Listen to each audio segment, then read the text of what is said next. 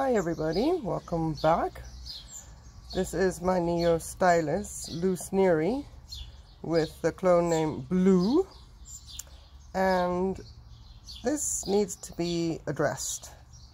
First of all, a little bit of basket cleaning, just the superficial stuff for aesthetic purposes. But there's a fan here that has not performed very well with regards to spikes.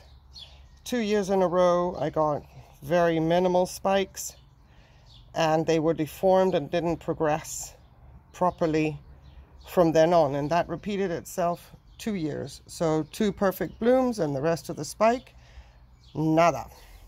So my plan is to cut that main fan off and then pot that single fan up in my preferred setup with leca and self-watering. In the meantime, we're going to also have a look at the rhizome. And why am I doing this now? Because new roots are growing. In and amongst all these fans here, I have new roots.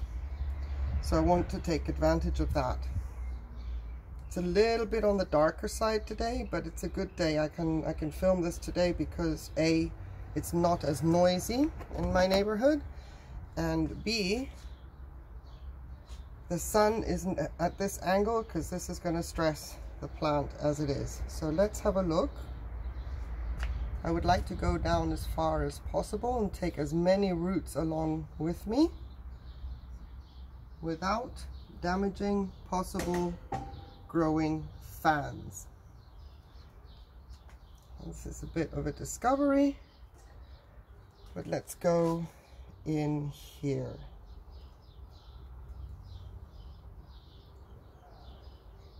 I have previously sterilized these clippers, and will do so again if I need to cut it a second time. So let's see. Are you going to come out? Are you going to give? Where are you attached? It is separated. It is now just a question of releasing the fan from the rest of the plant. And if it's gone and grown down, this one is loose, this one is in the medium, and if I lift it up, the whole plant comes up. So what next?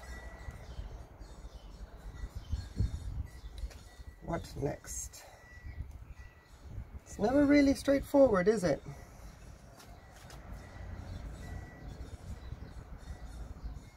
Never really straightforward. Let's see what happens. So the roots, the main fan's roots have grown down into the media.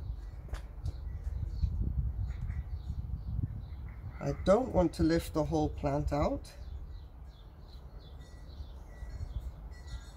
So what I can do, see all these little growing tips down there? I don't want to ruin them.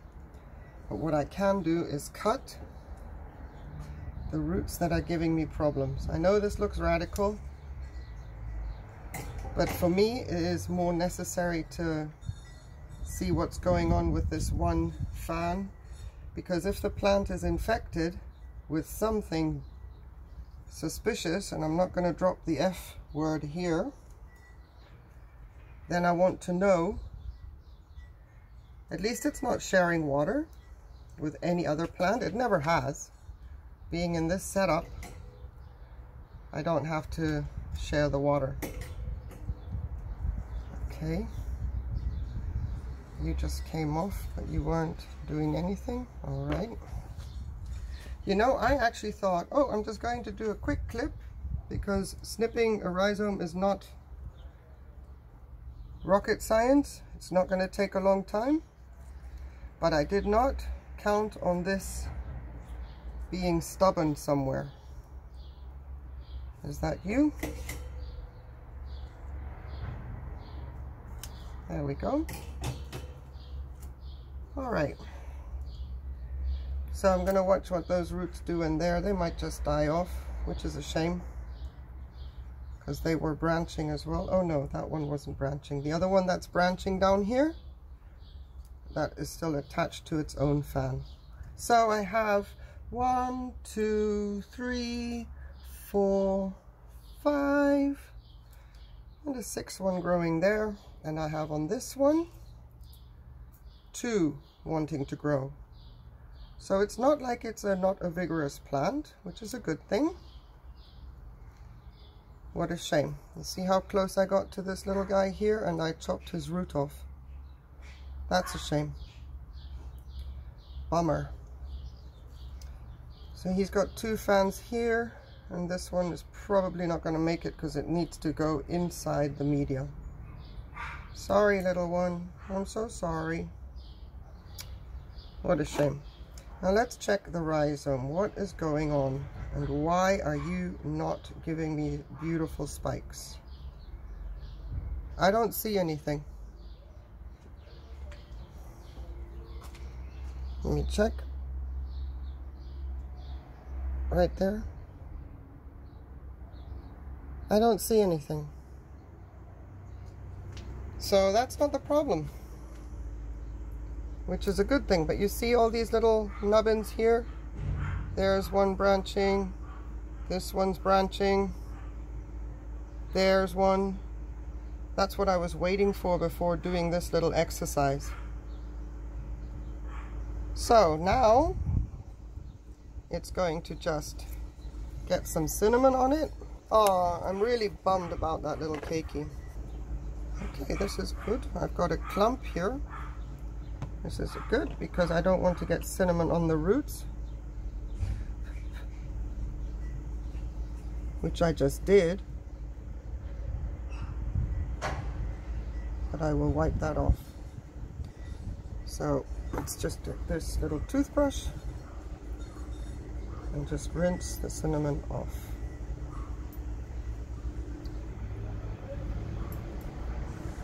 This is now going to be left to callus over before I pot it up.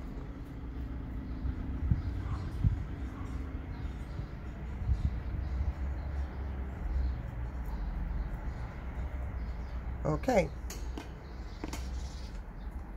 It's going to be in a shady place, left to callus up.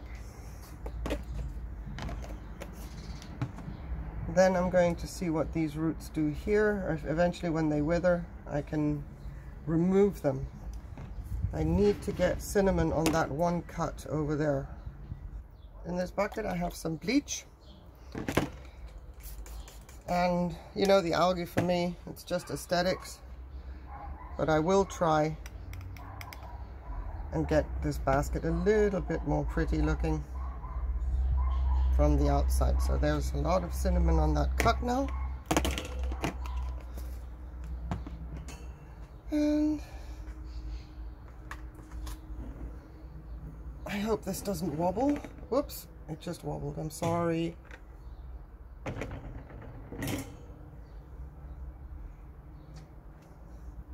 Let's see.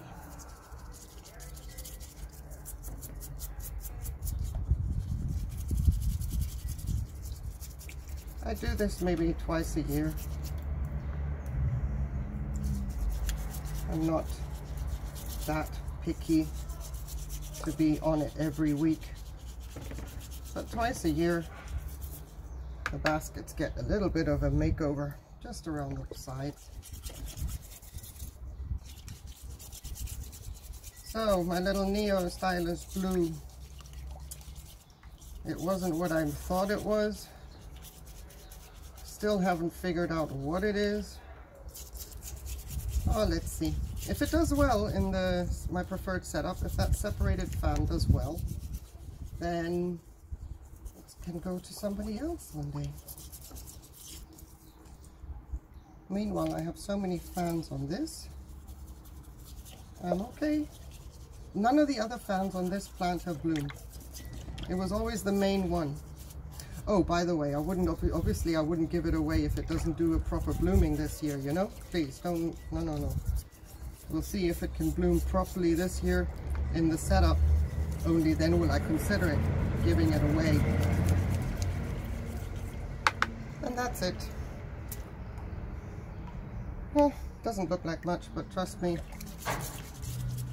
it does. It will once it dries up. It will look a lot better. And you see, there's no point doing this so many times. Alrighty, back into the sun you go.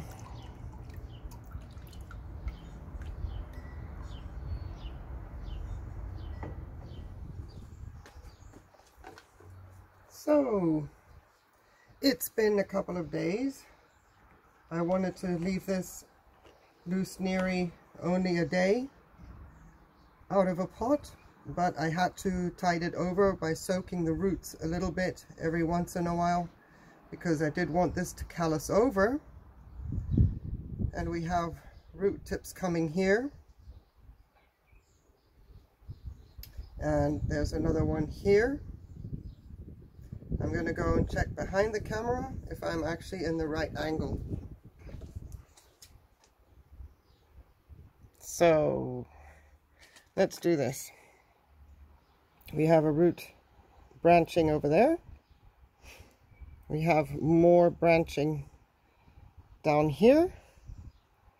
So it's branching in several places, which is ideal. Also, the little keikis are now producing their own roots.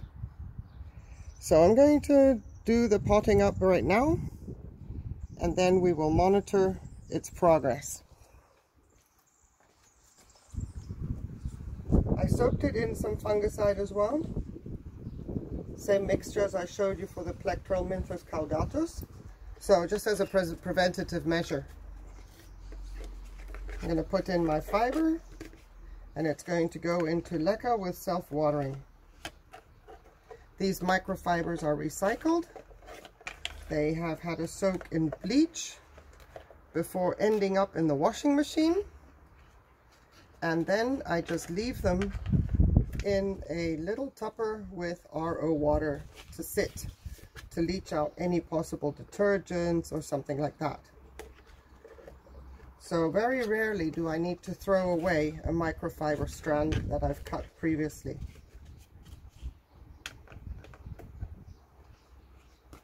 The other cut is doing absolutely fine.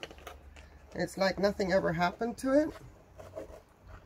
So I was expecting that, but still, you know, it's not always a fun thing to cut into something and you're thinking, my goodness, why am I doing this?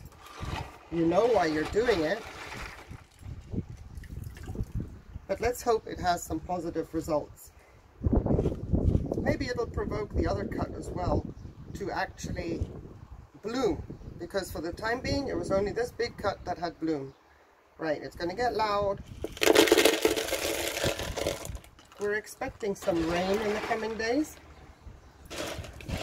so the weather can't make up its mind at the moment. I'm just going to take advantage and film things outside while I can, and then have something to work on while it's raining.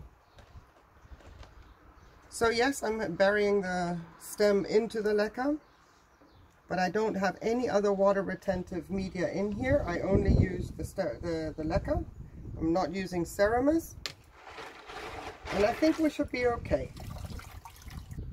As always, just a little bit lower to get the plant situated. If need be, we can always pull the plant up afterwards.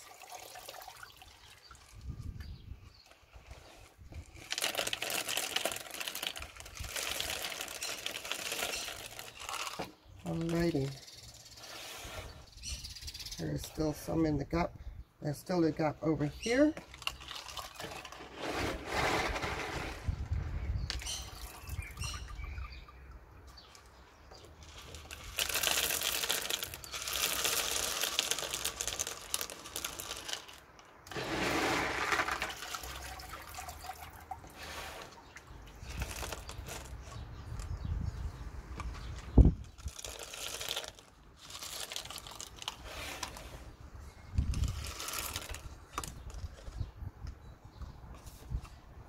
Okay, that's all there is to it. Once again, inorganic media makes life for me so much easier. I know that it is risky on some orchids to get established. I know I've lost many orchids, so it's not like I would say it's the holy grail of growing orchids. But when it comes to potting up, it really doesn't get any easier, and when it comes to changing a pot as well, it makes it much easier as well. So based on that, one moment.